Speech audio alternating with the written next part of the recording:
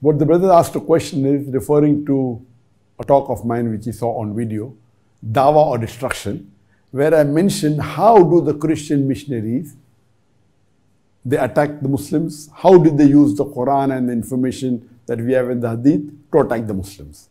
And I gave 5 examples in this lecture of mine. And I say that these Christian missionaries, they come and ask the Muslim that, doesn't the Quran say that Bible is the word of God? And the Muslim says yes. Then they ask the next question, why don't you follow the Bible? And we Muslims cannot reply. They ask the next question, that did your prophet, last and final messenger, Prophet Muhammad, peace be upon him, did he have a mother and father? And we say yes, he had a mother and father. They ask the next question, did Isa alayhi salam, Prophet Jesus, peace be upon him, did he have mother and father? And we have to agree, he had a mother but he had no father. So who's greater? A person who has a father is greater, or a person who's born without a father is greater? They ask this question, but they don't give you the reply, they let your mind think. They ask the next question, that your prophet Muhammad, peace be upon him, did he give life to the dead? And we have to agree, yes, he had done many miracles, but we don't know of any miracle in which Prophet Muhammad, peace be upon him, gave life to the dead. They ask the next question, that did Prophet Jesus, peace be upon him, did he give life to the dead? And we have to say yes. The Quran says, Bi-Iznillah, wake up in the name of Allah, he gave life to the dead. So who's greater? A person who can give life to the dead is greater, or a person who cannot give life to the dead is greater? They ask you the question, they don't give you the reply, they let your mind think. They ask the next question, that how many times is Prophet Muhammad, peace be upon him, mentioned by name in the Quran? And if you don't know, they will tell you, he is mentioned 5 times by name, 4 as Muhammad and 1 as Ahmad sallallahu alaihi wasallam. How many times is Prophet Jesus, Isa alayhi salam, mentioned by name in the Quran?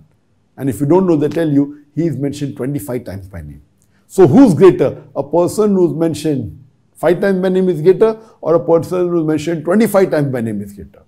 They ask you the question, but they don't give you the reply, they let your mind think. They ask the next question, that is your Prophet Muhammad, peace be upon him, is he physically dead or alive? We have to agree that spiritually he's alive, but physically he's dead. He's buried in Medina. Is Prophet Jesus, peace be upon him, is he physically dead or alive? And we have to agree that he did not die. Allah subhanahu wa ta'ala raised him up alive. So who's greater? A prophet who's dead is greater, or a prophet who's alive is greater? They ask these questions and they confuse the Muslims and they let your mind think. These are the 5 examples I gave in the talk of mine, Dawah or Destruction. And I'll give the replies to them. And there are many more. If you go to the Dawah training program, you can go Alida platform. In there, I've given many examples, many more questions that the Christian missionaries pose to attack the Muslims and how we Muslims should reply. As far as this question is concerned, I will reply to these 5 questions. The first is, when the Christian missionary asks that isn't it mentioned in the Quran that Bible is the word of God, our reply should be no. Nowhere does the Quran say Bible is the word of God. What the Quran says is Injil is the Wahi, the revelation which was given to Isa alayhi salam by Allah subhanahu wa ta'ala. But the present Bible is not the Wahi, is not the Injil which was given to Isa alayhi salam. The present Bible is a mixture. It contains the word of God, it contains the word of prophet, it contains the word of historian, it even contains, I'm sorry to say, pornography. So the present Bible is not the word of God at all. It is a mixture. It may contain the word of God. So that's the reason we Muslims don't believe in it. What we Muslims believe is in Injil, the Wahi which was revealed to Isa alayhi salam. And that Wahi, Allah subhanahu wa ta'ala did not think it fit to preserve. Because another revelation came, the Quran came. Quran is the last and final revelation, and Allah takes it upon himself in Surah Hijr, chapter number 15, verse number 9, that we have revealed the Quran and we shall guard it from corruption. So because Quran was the last and final revelation of Allah subhanahu wa ta'ala, which was revealed to the last and final messenger, Allah took it upon himself to see to it that he will preserve it and he will guard it from all corruption. So, number 1, Bible is not the word of God. Bible is not the Injil which is mentioned in the Quran. What we believe is in the Injil, the Wahi which was given to Isa alayhi salam, and the present Bible is not that Wahi. Therefore, we don't believe in it. Number 2, that Prophet Muhammad, peace be upon him, he had a mother and father. He was born naturally. Isa alayhi salam, he had a mother, but he had no father. He was born miraculously. So who's greater? A person who's born with a father is greater, or a person who's born without a father is greater? The reply to this question is given in the glorious Quran, in Surah Al-Imran, chapter number 3, verse number 59, where Allah says, Inna masala Isa indallahi kamasila Adam. Khalaqa min turab, summa qala lokun fayakun. The similitude of Isa alayhi salam, Jesus Christ, peace be upon him, in front of Allah is the same as Adam, peace be upon him. He was created from dust, and it was said be, and it was.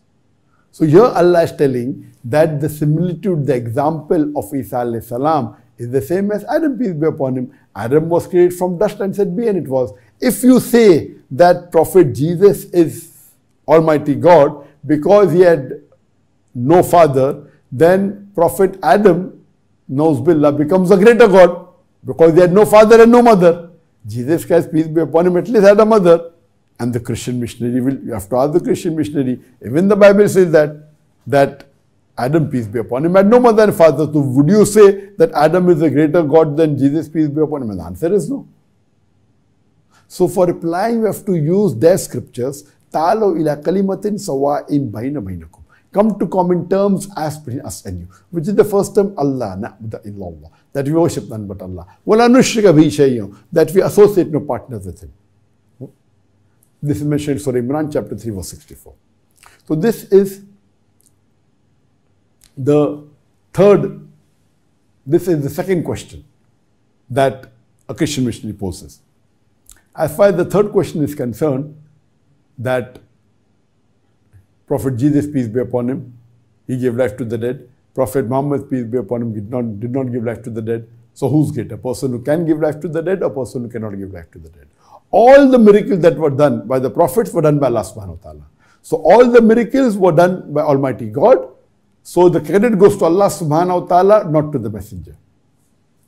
But yet if the Christian missionary, no, Isa alayhi salam is a greater God because he gave life to the dead. And Muhammad sallallahu alaihi wasallam did not give life to the dead, therefore he is not greater than Isa alayhi salam. For sake of argument, you say that if you agree that giving life to the dead makes you a greater God, then Musa alayhi salam not only gave life to the dead, but he converted a stick from a plant kingdom to a snake to an animal kingdom. That means he is a greater God. He threw the staff, his stick, and the staff became a snake. So number one, he is giving life to the stick. Number two, he is changing from a plant kingdom to an animal kingdom. That's a greater miracle. Giving life to the dead, a human being, is a miracle. But when you throw a staff, a dead thing becomes life. And changing from a plant kingdom to animal, that's a greater miracle. So would you say that Musa alayhi salam is a greater God? As the Christian missionaries say, no. This is also mentioned in the Bible. As far as the fourth question is concerned, they will ask that Isa alayhi salam is mentioned in the Quran by name 25 times. Muhammad sallallahu alaihi wasallam only 5 times. So who's greater? And I gave this reply in my early question, that number of times being mentioned by name doesn't make a person greater. And when the Quran was being revealed, Muhammad sallallahu alaihi wasallam was present. So when the Quran has to speak about Muhammad sallallahu alaihi wasallam, since he was present, his name need not be taken. Either thee, thou, ya Nabi, ya Rasul, no problem.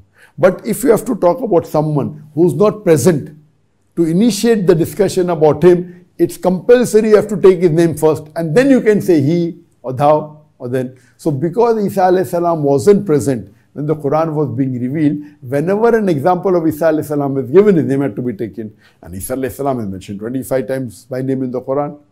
So that is the number of times that he has been referred. But that doesn't make him a greater God. Because Muhammad sallallahu alaihi wasallam was present. You can address him as thee, thou, ya Nabi, O Prophet. So that's the reason, just because a person is mentioned more number of times doesn't make him a greater God. If this is the argument, then in the Quran, Musa alayhi salam is mentioned by name 132 times. Does it mean that he is a greater God than Isa alayhi salam? And the answer is no. The last question, the fifth question that they ask is that Prophet Muhammad, peace be upon him, physically is dead. He had natural death. But Isa alayhi salam, is he dead or alive? And we have to agree that Allah subhanahu wa ta'ala raised him up alive. Allah says in Surah Nisa chapter 4, 157, 158, he was not killed, not was crucified, but we raised him up unto myself. That means Isa alayhi salam was raised up alive by Allah subhanahu wa ta'ala. So who's greater, a person who's dead or a person who's alive?